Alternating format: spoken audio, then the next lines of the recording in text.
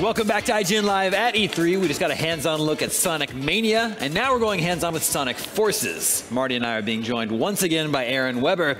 Now, whereas Sonic Mania is the new throwback Sonic Forces is a more modern take on the game. Is that right? That's exactly right. So Sonic Mania, a very 2D, retro-style game being developed by Sega in collaboration with fans and fan developers. Sonic Forces is the new game from Sonic Team. Right.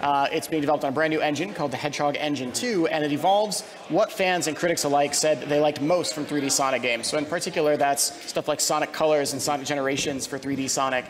We've added in Classic Sonic from Sonic Generations, and for the first time, fans can create their own unique character and customize it and customize the way it plays as they go throughout the game. Okay, so tell us, give us a little bit of detail about that. How does that work? The roster of Sonic characters has grown, especially once Sonic Adventure was introduced. Yep. The roster grew and only grew from there. So the decision to let people actually sort of put their own personal stamp on it, where did that come from? Yeah, that was an interesting thing because I think the team in Japan was partly inspired by the amount of creativity that exists within the Sonic fan base. There's a lot of people out there that have very talented abilities when it comes to creating their own characters. And as far as the internet's concerned, sometimes we see the crazy things too. But I'd like to also point out that there are a lot of super talented fans out there that make really cool stuff. And so we're allowing players now to take that and kind of, to a certain extent, make that within the game, within kind of the world and the rules of the Sonic. Yeah. So do you choose like a base animal? That's and right. then you start customizing like color, gender, that kind of thing? Exactly.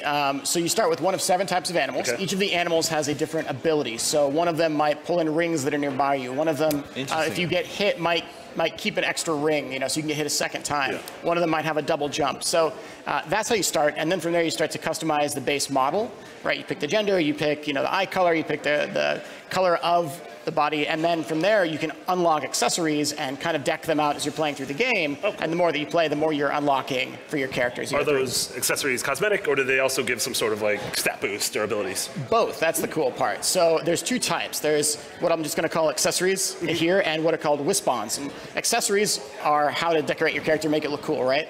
And some people have asked us, is that going to show up in the cutscenes too?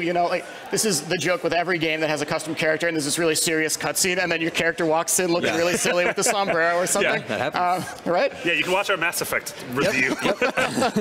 So your character will show up in the cutscenes with whatever you choose to put on them. I like it. We're playing through, actually, here we go. We're playing through as Modern Sonic right now. You're talking about the cast of characters. There's Vector the Crocodile, Charmy the Bee.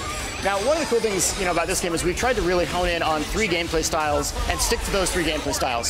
Sonic Adventure had 6 gameplay styles, It's kind of been condensed down a little bit, but even though we've got Modern Sonic here, which is that evolution of colors and generations, like I mentioned earlier, the original character they get to make kind of plays a little bit differently, and we're gonna demonstrate that. Modern Sonic's got the homing attack. That was the stomp there that we just saw. Obviously, he's got the boost, and there's a boost meter in the bottom left that you can see. And so we're going to see, there we go.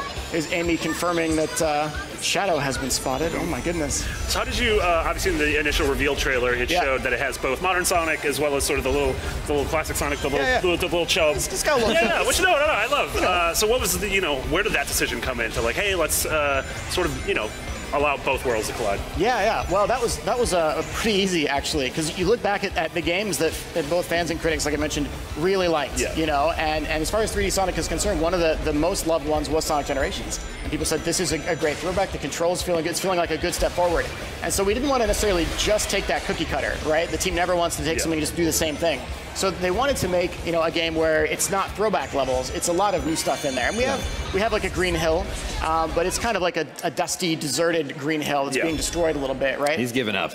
He's actually he's jumping to another level to show us the green hill in a second. Which is there's a boss fight we're going to show off. It's going to be everything you're seeing here is going to be playable at E3. So if people are watching this and want to play, come by our booth at Sega. Check it out. You can play all of the 3 levels we're going to show today, as well as Mania, of course.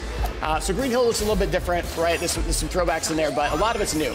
And so that's a big thing for us. So here we go. I think I hear it at least. We can hear it. I hear the rolling. Powering up. There it is. Oh, so this is cool. So this feels like very much a classic Sonic boss. Yeah, minus the spinning saw blade. Which it was a wrecking ball. It was a wrecking ball. Yeah, I remember that. It's just slightly more violent. Yeah. And you're like, oh, cool, I beat the boss, and then not quite surprised. So I did not expect that. I'm gonna be honest. Well, good. We surprised you once at least. All right. So you get these moments where, like, here comes the Egg Dragoon, which is a very different boss from the original Sonic 1 boss in Green Hill Zone. And now he's got his own attacks. In the background, you can kind of see like the sandfall that's happening because Eggman has taken over the world. So Sonic and Classic Sonic and the character that you make in the game are all kind of fighting together as part of a resistance to take back the world from Dr. Eggman. So in some ways, it's a little bit darker, but you still got your bright moments and bright levels like you kind of see here with the grass blowing in the wind there.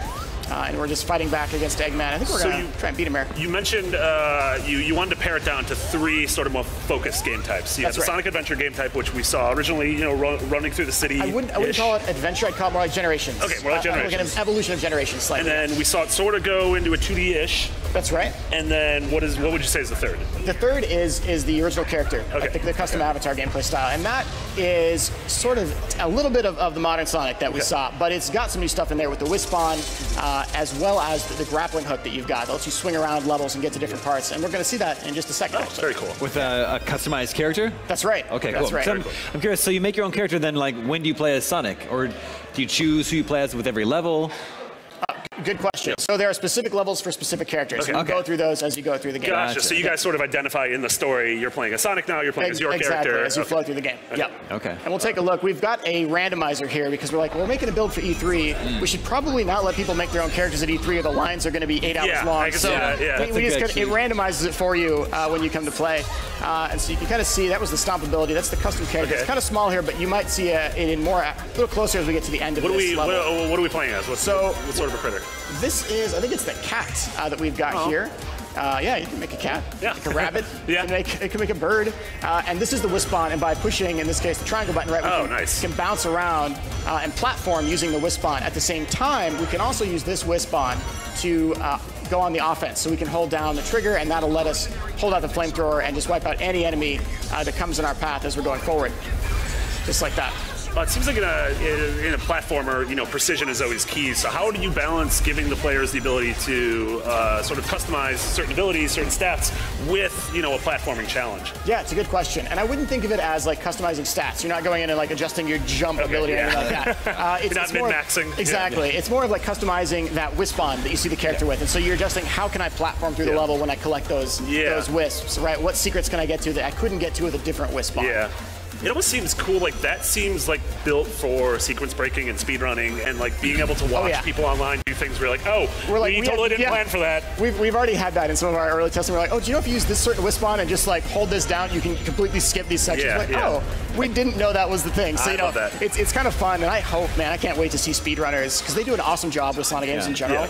I can't wait to watch them. Now here, we're coming at the end of the level. It's a cool crab guy. It is a cool crab guy. This is a fun moment for the demo in the game.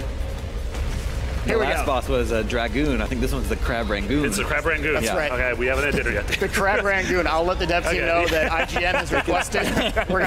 That's a freebie. They can have that one. It might be too late to change it, but I'll pass on the request. And this is kind of like a little mini boss. It's not really a full boss. This is kind of this cool cinematic moment at the end of the level, and we're dodging the bits of the level that it's throwing at us. You get a good view of the character that we've created here. Now, we've been pretty tame with this character. I just want to throw it out there. You can get really crazy with some of the accessories later as you collect them. And then we time that. Perfect.